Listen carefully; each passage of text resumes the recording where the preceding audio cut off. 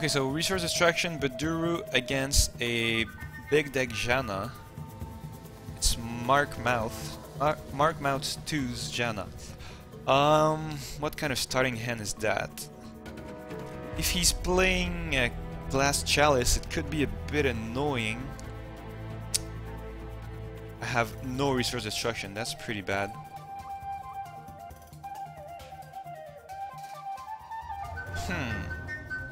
I'm gonna need the traps. Okay. By now you might know that I hate carrying item destruction for too long. Avenger of the Fallen, I can live with that. I'm gonna keep... probably has a lot of fatties. Janna likes her sandworms and aeons, which is annoying. Pretty bad. But nevertheless, I'm gonna dump one of those. So Avenger of the Fallen is a he's a 0/4, but he gets +1 attack on your turn. And oh yeah, scripture, so she's gonna draw a lot. That's not so good for me, especially since I don't have any resource destructions. I still don't have any.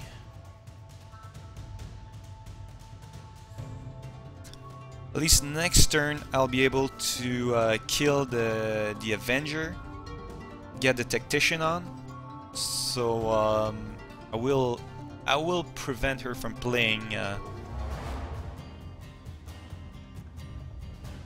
Heirloom. Oh damn! So he's gonna draw a lot. The point of all the resource destruction is to prevent your opponent. Your opponent has to make very hard sacrifice choices. So he's top decking quite early, but it's not gonna be the case this time. I'm going with crossbow. I'll kill that. And now I can play either Raps or Tactician, but I'm gonna go with Tactician. Because he won't be able to play Tidal Wave anyway, and then I can hopefully start my resource destruction chain. He won't be able to play Weenies, so that's good, but he could play a Fatty. Focused Prayer is a bit annoying.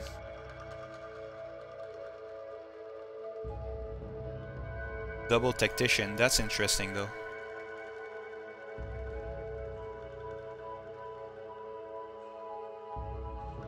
HBM is much better than Raps because you don't lose a resource.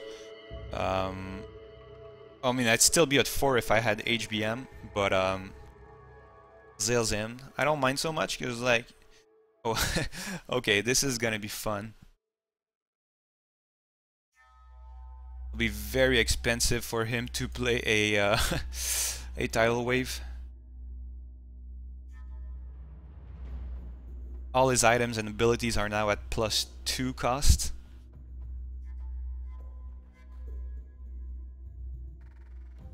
He could play a Fatty, that would be annoying.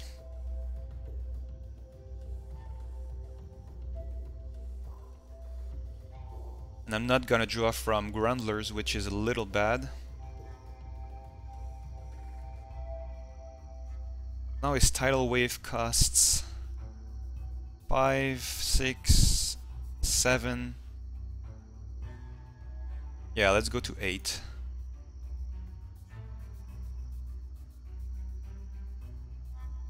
So that's the kind of consistency that having, you know,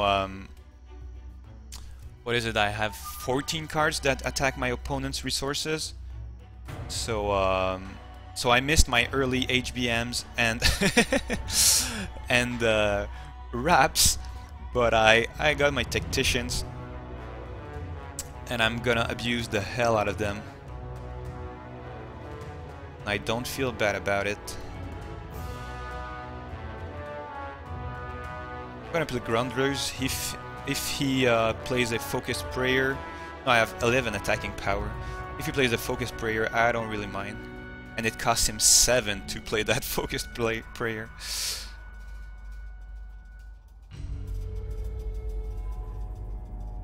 Okay, what do? I think I keep the Frostmare. I can attack for 8. So now a tidal wave for him is costs 9, so I'm not afraid of that. Yeah, I think I'm going for. And I have my resource destruction chain. That's pretty good. Now he can't even play Zelzim, right? No, he can. It's at 7.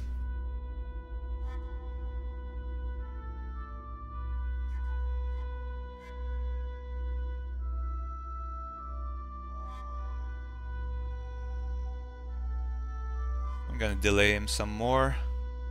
I have a crossbow coming.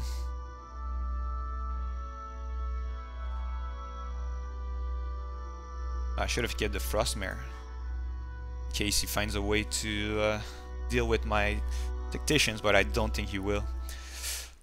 No, okay, so that was a bit of a weird draw, getting my 4 tacticians this early, but at the same time, I kind of showcased you know, the consistency you can achieve in terms of resource denial.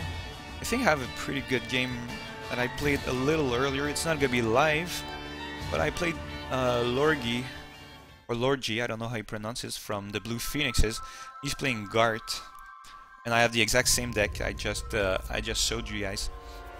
This time I went first, and I had a more standard opening. I remember I had a Nightcrawler in my hand, and going first, it can be good to have the Nightcrawler early, so you can finish the games quite fast. But I elected to sacrifice it for this guy. Oh, I thought it was a tactician. There's a tactician coming. I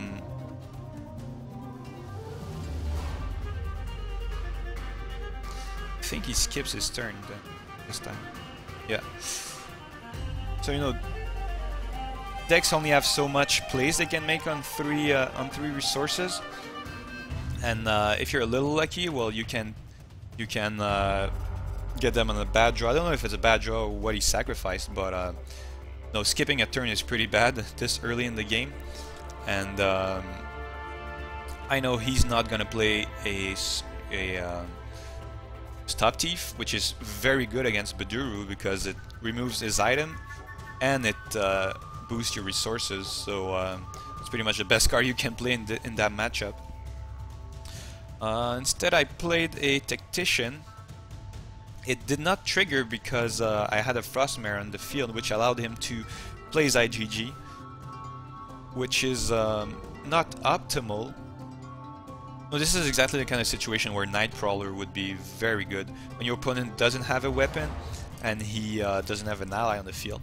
So you can steal for probably 2 turns. But even then, you know, it costs him 6 to play an Ankle Breaker or Thoughtripper Cutlass. Even Shadow Thief is at 5, so he has to sacrifice an extra card to play it. So yeah, and I'm in a very good position this game. He's already down to 14 too.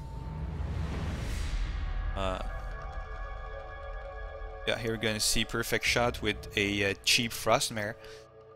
That's the kind of play I want to be able to make. If I had a DMT, I could have gone for you know, the Tactician on Aldon, things like that. But I want to put pressure on him. He's gonna be on 7. And I have my 4 Shadow Energy, so I know I have 2 bows left in my hand, so I can come in for 3. Chances are he can kill both allies. He won't.